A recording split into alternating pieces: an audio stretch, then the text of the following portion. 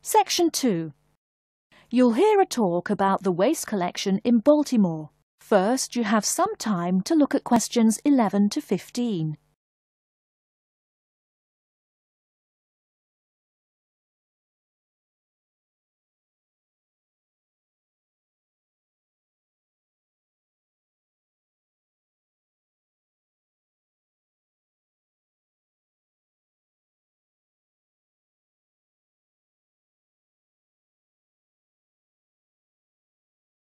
Now, listen carefully and answer questions 11 to 15. Hi folks, my name is Loretta Johnston and I'm here from the Baltimore Department of Public Waste. Thank you for coming out to our community meeting tonight. I've got a few words to say about the waste collection here in Baltimore. First, there's the sorted collection bins themselves. They're made of sturdy, solid material, so none of your trash can seep out or puncture the bin. Also, since these things sit out on the curb overnight, rain or shine, they have to be waterproof. We can't have water getting up in it and filling up the bin. Remember to pay attention to which bin is which and sort your waste accordingly. You should have a blue or green bin for recyclable garbage, a yellow bin for unrecyclable garbage, and a red bin for toxic waste. Our citywide waste management is divided into two services. The first is commercial waste collection, or trash collection from buildings. The majority of building waste is paper, which goes in the blue or green bins. You'll notice in your office buildings there are signs that warn you not to overfill these bins. All that paper adds up, and an overflowing bin is infinitely harder for collectors to carry to the truck and empty. Aside from paper, another large source of building waste is metals. Metals such as tin and aluminium can be put in the yellow recycle bins, but metals like lead and copper should be disposed of in the red bins. These heavy metals are harmful to the environment and exacerbate our city's existing pollution problem. That's about all the information you need for building waste. Moving on to the second service, household waste collection is probably what you primarily think of when you think of what we do here. Many of the same guidelines apply, the sorting is the same, etc. Please remember to keep garbage like kitchen waste in a plastic bag. It makes collection easier and lessens the abominable rotten trash smell. Before you hear the rest of the talk, you have some time to look at questions 16 to 20.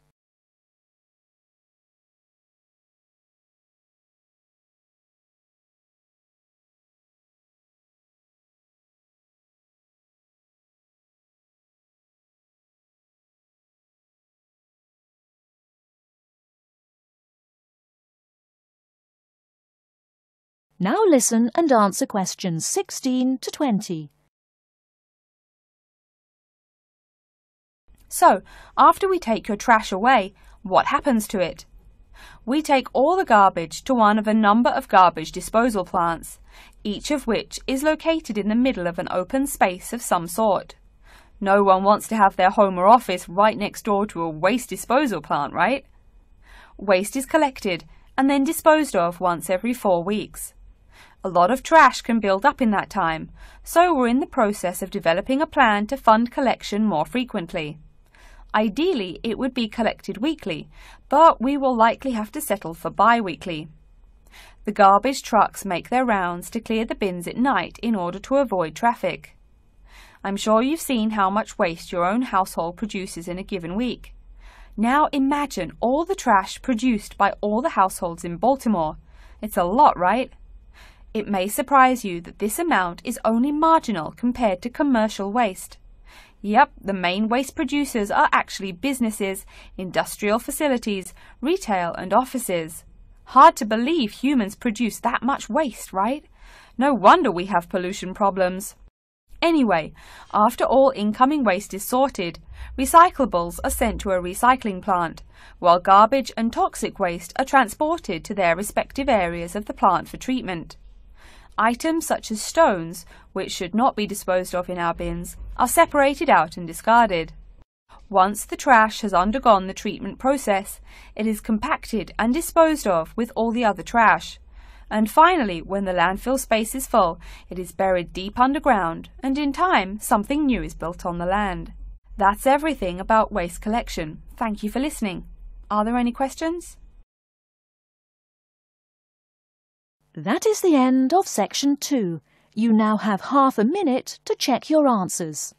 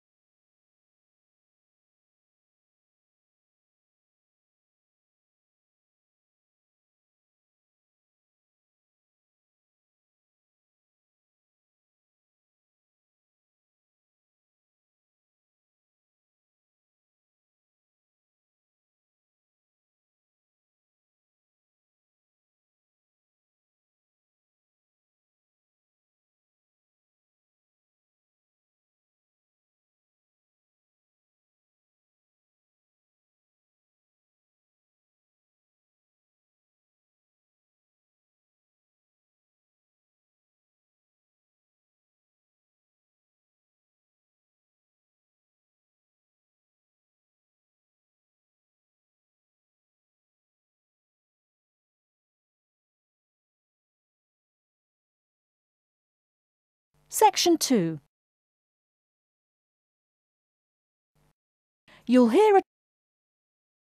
Section 2. You'll hear a talk about the waste collection in Baltimore. First, you have some time to look at questions 11 to 15.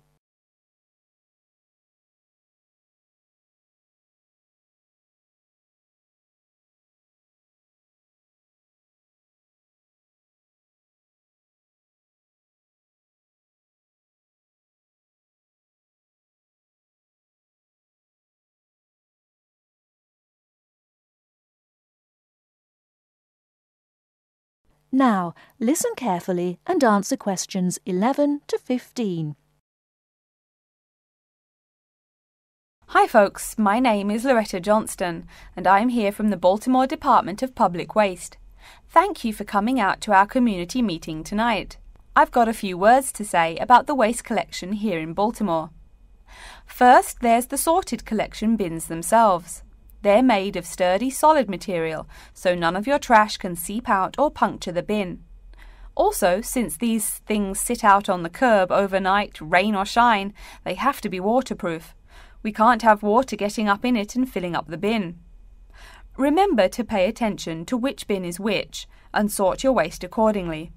You should have a blue or green bin for recyclable garbage, a yellow bin for unrecyclable garbage, and a red bin for toxic waste. Our city-wide waste management is divided into 2 services.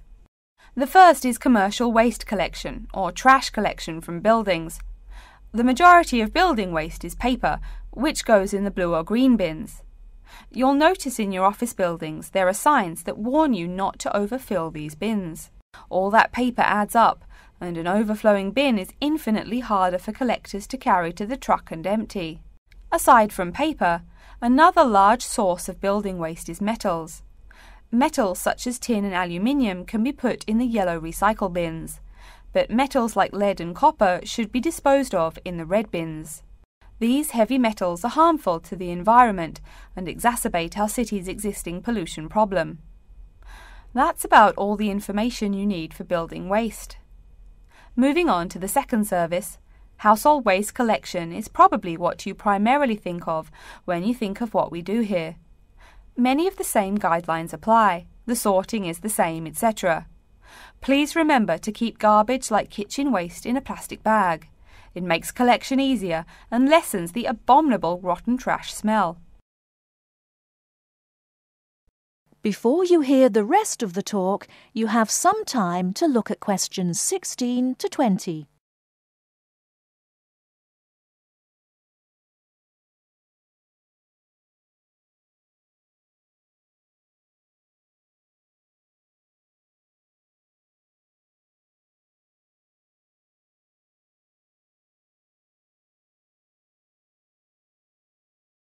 Now listen and answer questions 16 to 20. So, after we take your trash away, what happens to it? We take all the garbage to one of a number of garbage disposal plants, each of which is located in the middle of an open space of some sort.